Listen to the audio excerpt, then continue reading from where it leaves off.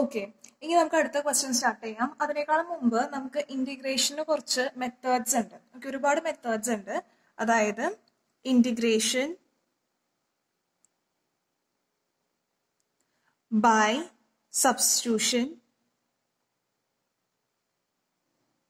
Integration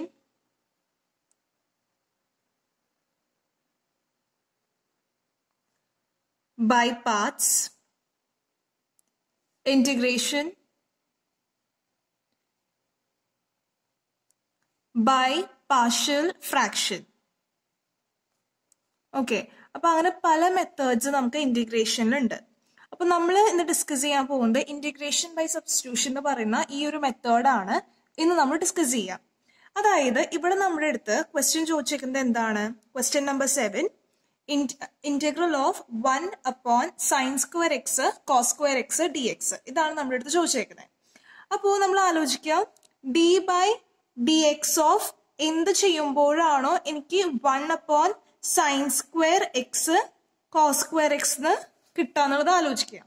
അപ്പൊ നമ്മൾ പഠിച്ചിട്ടുണ്ട് അങ്ങനെ പ്രത്യേകിച്ചൊരു ഫോർമുല ഇല്ല അല്ലെ. അപ്പൊ നമുക്ക് എന്ത് ചെയ്യണം? കണ്ടുപിടിക്കണം. അപ്പൊ നമ്മൾ നോക്കേണ്ട കാര്യം, ഇവിടെ ഡിനോമിനേറ്ററിൽ നമുക്ക് എന്തുണ്ട്? സൈൻ സ്ക്വയർ എക്സ് ഉണ്ട്, കോസ് സ്ക്വയർ എക്സ് ഉണ്ട്. നമ്മള് ട്രിഗ്നോമെട്രിയിൽ നമ്മൾ പഠിച്ചിട്ടുണ്ടായിരുന്നു sine square X plus cos square X is equal to 1 ആണ്. ഓക്കെ, അപ്പൊ ആ ഒരു ഫോർമുല വെച്ചിട്ട് നമുക്ക് എന്ത് ചെയ്യാം? ഇവിടെ നമുക്ക് 1ന്റെ സ്ഥലത്ത് sine square X plus cos square X substitute ചെയ്യാം. ഓക്കെ, അപ്പൊ നമ്മൾ അങ്ങനെ ചെയ്യാൻ കാരണം, അതായത് നമ്മൾ ആലോചിക്കാം, ഓക്കെ ഇവിടെ അടിയിൽ എന്തുണ്ട്? സൈൻ സ്ക്വയർ എക്സ് ഉണ്ട്, കോസ് സ്ക്വയർ എക്സ് ഉണ്ട്. മുകളിൽ നമുക്ക് സൈനോ കോസോ എന്തെങ്കിലും കൊണ്ടുവരാൻ പറ്റുന്നുണ്ടോ എന്ന് ആലോചിക്കാം. അപ്പൊ അങ്ങനെ ആലോചിക്കുമ്പോൾ നമുക്കറിയാം ട്രിഗ്നോമെട്രിയിൽ നമ്മളൊരു ഫോർമുല പഠിച്ചിട്ടുണ്ട് 1, അതായത് sine square X plus cos square X എന്ന് പറയുന്നത് എന്താണ്? 1 ആണ്. അപ്പൊ അത് വെച്ചിട്ട് നമുക്ക് എന്ത് എഴുതാം? That is equal to integral of 1നെ നമുക്ക് ഇങ്ങനെ എഴുതാം, sine square X plus cos square X divide by sine square X cos square X D X. That is equal to, നമുക്ക് എന്ത് ചെയ്യാം? നമുക്ക് ഇതിനെ സെപ്പറേറ്റ് ചെയ്ത് എഴുതാം. എങ്ങനെ എഴുതാം? Sine square X divide by sine square X cos square X plus cos square X divide by sine square X cos square X D X.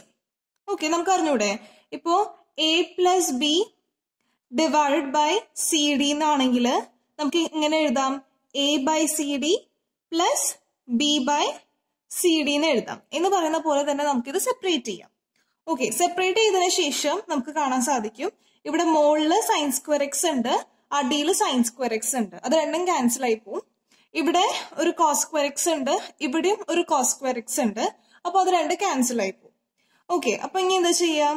Integral 1 by cos square X plus 1 by sine square X D X എന്ന് കിട്ടും അല്ലേ. നമുക്ക് കുറച്ച് reciprocal, അതായത് നമുക്ക് കുറച്ച് formulas അറിയാം. അതായത് സൈൻ എക്സിന്റെ സൈൻ എക്സ് എന്ന് പറയുന്നത് എന്താണ്? 1 ബൈ കോസിക് എക്സ് ആണ് അല്ലേ. കോസ് എക്സ് എന്ന് പറയുന്നത് എന്താണ്? 1 ബൈ സീക് എക്സ് ആണ്. ടാൻ എക്സ് എന്ന് പറയുന്നത് എന്താണ്? 1 ബൈ കോട്ട് എക്സ് ആണ്. അപ്പൊ ഈ ഫോർമുലാസ് നമുക്കറിയാം. ഓക്കെ, അപ്പൊ ഇവിടെ നമ്മുടെ അടുത്ത് പറഞ്ഞേക്കുന്നത് എന്താ? 1 ബൈ കോസ് എക്സ് ആണ് അല്ലെ. ഇപ്പൊ cos X is equal to 1 by seek X ആണെന്ന് നമുക്കറിയാം. ഓക്കെ, അപ്പൊ അങ്ങനെയാണെങ്കിൽ സീക് എക്സ് എന്ന് പറയുന്നത് എന്തായിരിക്കും? 1 ബൈ കോസ് എക്സ് ആയിരിക്കും അല്ലെ. അപ്പൊ ഇവിടെ വന്നേക്കുന്നത് എന്താ? 1 ബൈ കോസ് സ്ക്വയർ എക്സ് എന്നാണ്. അപ്പോ എന്തെന്നായിരിക്കും ഇവിടെ വരാ? സീക് സ്ക്വയർ എക്സ് എന്നായിരിക്കും വരാ. അപ്പൊ ഇന്റഗ്രൽ എന്ത് വരും? സീക് സ്ക്വയർ എക്സ് എന്ന് വരും. Plus 1 by sine square X എന്ന് പറയുന്നത് എന്താണ്? 1 ബൈ സൈൻ സ്ക്വയർ എക്സ് എന്ന് പറയുന്നത് എന്താ? സൈൻ ഇപ്പുറത്തേക്ക് പോകുമ്പോൾ ഇവിടെ കൊസീക് ആവും അല്ലെ. ഇവിടെ എന്താണ്? സൈൻ സ്ക്വയർ ആണ്. അപ്പൊ എന്താ വരാ? കൊസീക് സ്ക്വയർ എക്സ് എന്നാണ് വരാ അല്ലെ. ഇനി നോക്കിയേ, നമുക്ക് സീക് സ്ക്വയർ എക്സിന്റെ ഇന്റഗ്രൽ നമുക്കറിയാം, കൊസീക് സ്ക്വയർ എക്സിന്റെ ഇന്റഗ്രൽ നമുക്കറിയാം. അപ്പോ ഇവിടെ തുടക്കത്തിൽ വന്നപ്പോ എന്തായിരുന്നു? Integral 1 upon sin square x cos square x dx. അപ്പൊ ആസ് സച്ച് നമുക്ക് ഇതിനൊരു ഇന്റഗ്രലിന്റെ വാല്യൂ നമുക്ക് അറിയില്ല. അപ്പൊ നമ്മൾ എന്താ ചെയ്യേണ്ടത്? അറിയാവുന്ന രീതിയിലേക്ക് നമ്മൾ കൊണ്ടുവരാം.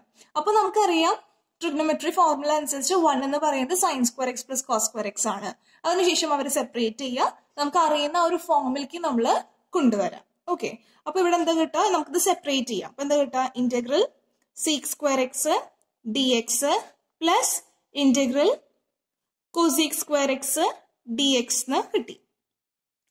ഇനി ഇന്റഗ്രൽ സീക് സ്ക്വയർ എക്സ് എന്ന് പറയുന്നത് എന്താണ്, നമ്മൾ എങ്ങനെയാ ആലോചിക്കേണ്ടത്, D by D X of എന്ത് ചെയ്യുമ്പോഴാണ് എനിക്ക് സീക് സ്ക്വയർ എക്സ് കിട്ടുക, എന്ത് ചെയ്യുമ്പോഴാണ് സീക് സ്ക്വയർ എക്സ് കിട്ടുന്നത്, ടാൻ എക്സ് ചെയ്യുമോ അല്ലേ, plus D by D X of എന്ത് ചെയ്യുമ്പോഴാണ് എനിക്ക് കൊസീക് സ്ക്വയർ എക്സ് കിട്ടുന്നത്, കോട്ട് എക്സ് ചെയ്യുമ്പോൾ എനിക്ക് മൈനസ് കൊസീക് സ്ക്വയർ എക്സ് ആണ് കിട്ടുക. അപ്പൊ ഇവിടെ എന്താ വരാ, മൈനസ് കോട്ട് എക്സ് എന്നാണ് വരാ, പ്ലസ് സി, ഇന്റഗ്രേഷൻ ആയതുകൊണ്ട് തന്നെ എന്ത് വരും, പ്ലസ് സി എന്ന് വരും. അപ്പൊ നമ്മുടെ ഫൈനൽ ആൻസർ എന്ന് പറയുന്നത് tan X minus coat X plus C, ഇതായിരിക്കും നമ്മുടെ ആൻസർ. അപ്പൊ ഇങ്ങനത്തെ ക്വസ്റ്റ്യൻസ് ഒക്കെ വരുമ്പോൾ നമ്മൾ ആലോചിക്കുക. അപ്പൊ നമുക്ക് അതിന്റെ കേസിൽ നമ്മൾ എന്ത് ചെയ്യണം, നമുക്ക് സബ്സ്റ്റിറ്റ്യൂഷൻ കൊടുക്കേണ്ടതായിട്ട് വരും. ഇവിടെ 1ന്റെ സ്ഥലത്ത് നമ്മൾ എന്ത് കൊടുക്കണം, sine square X plus cos square X എന്ന് കൊടുക്കണം. അപ്പൊ അതിനു വേണ്ടി നമുക്ക് എന്താ അറിയേണ്ടതായിട്ട് വരും, ട്രിഗ്നോമെട്രിക് ഫോർമുലാസ് അറിയേണ്ടതായിട്ട് വരും.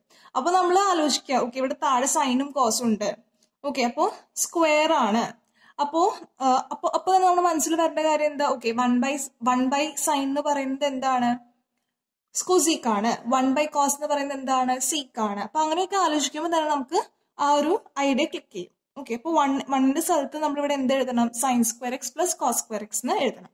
ബാക്കിയുള്ളതൊക്കെ നമുക്ക് കിട്ടും. Okay, thank you.